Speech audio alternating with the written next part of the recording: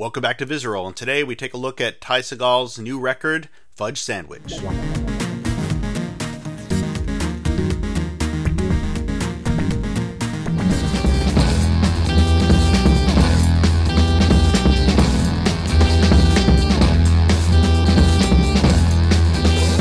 I'm a big fan of Ty Segall. I buy almost all of his releases. If I were to turn the camera around to look at the shelf, you'd probably notice a bunch of them there. Seen him a couple times. I think he's just one of these great musicians who is kind of channeling some of the garage and pop of the 60s and 70s, but not just doing it purely retro, that he's trying to do some different things, and that actually he's very capable of reproducing and even tweaking lots and lots of different sub-styles within each one of those different categories.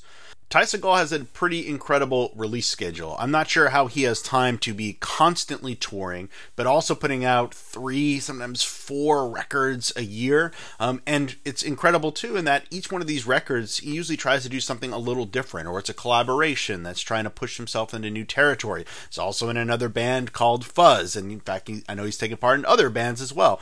So this is a guy who really loves music. I love musicians that act in the way he does, where they are trying to release as much as they can and trying to produce new and interesting things, and recognizing that, you know what, it's not always going to be this kind of perfect statement, that I'm not going to tinker away in the studio for 4 years trying to get this 10 songs down, that I'm going to go into the studio for a weekend with some interesting musicians and we're going to knock out a record and we're going to put it out to people, and then we'll see, what do people think of it, and maybe try some new ideas. Also, with that kind of recording schedule, or just that approach, you probably will make a few mistakes here or there, that every one of your experiments, every one of your releases, it's not going to land perfectly. So this record is made up of covers, and I always enjoy when a band or a musician does this, because it allows them to kind of make a mixtape, but instead of it just being, here's a collection of songs that I really like to listen to, it gives that musician opportunity to translate this, to interpret it in a way that meets their aesthetic and their style. And Ty Segall, like I said before, he loves lots and lots of types of music, and you can really see where his tastes lie in this specific record. It also gives him an opportunity to kind of change these things up and see if I can take some of these popular songs and make it my own. I've already said it before, I love Segall. I don't like all the songs on this record. I think it's a really good piece from In the Red Records. It's definitely something worth picking up, and I'll tell you about some of the songs I really enjoy, and we'll play a little snippet of it here. There's a few at the very beginning, though, that I must say, when I put it on the turntable, I thought, oh, this is going to be a tougher ride for me. He has a track, Lowrider, by the band War.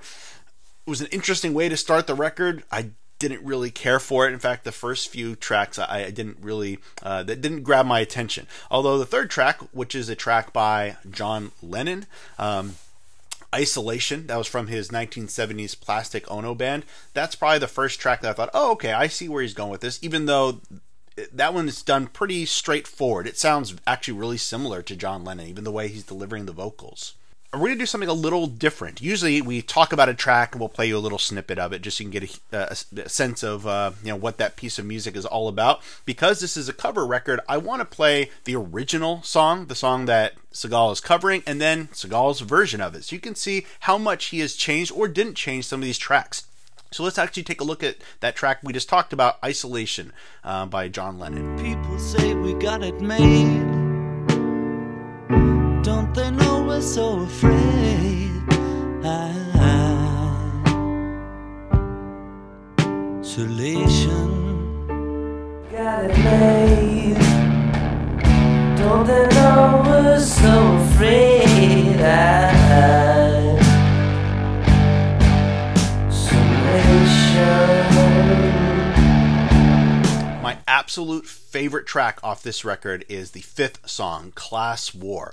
This was a track by The Dills, which was a Los Angeles-based hardcore band singing about overthrowing the system and pitting the rich against the poor. And what's so wonderful about it is when you listen to the Dills track, it is pretty much a great 70s California hardcore song.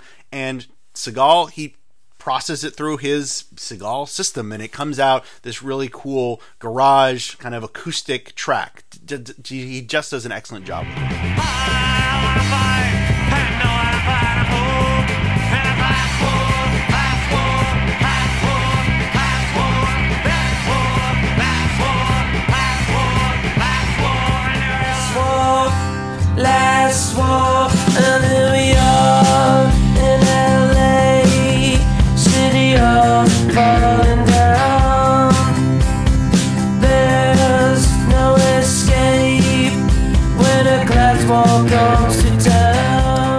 favorite song is a track, The Loner, which was a Neil Young song from the late 60s.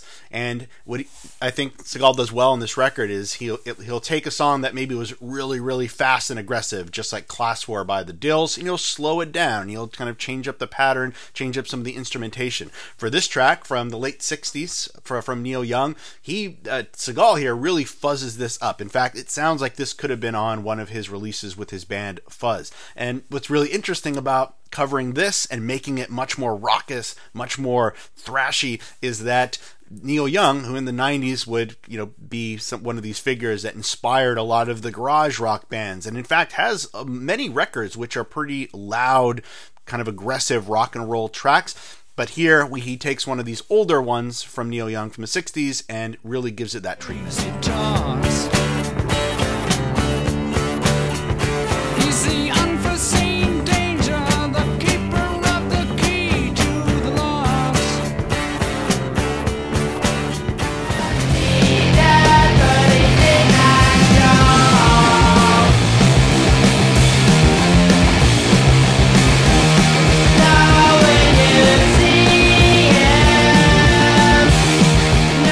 Song, and I actually had never heard of it before, by a band called Gong, and it's a track called Pretty Miss Titty.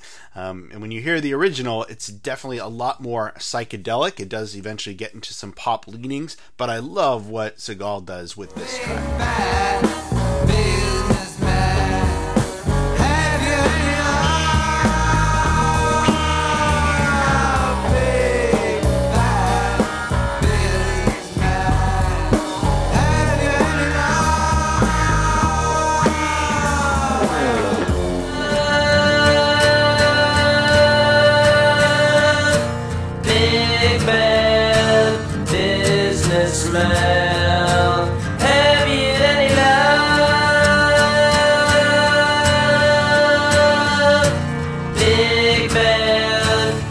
There's a lot to enjoy on this record. It's not all of them are hits, but there's enough here to warrant picking up this piece and just listening and saying, what can Segall do with all of these old tracks from many, many different styles? It's actually quite impressive how he can make them his own and give them a new spin. So I highly recommend picking it up, at least checking it out on Spotify.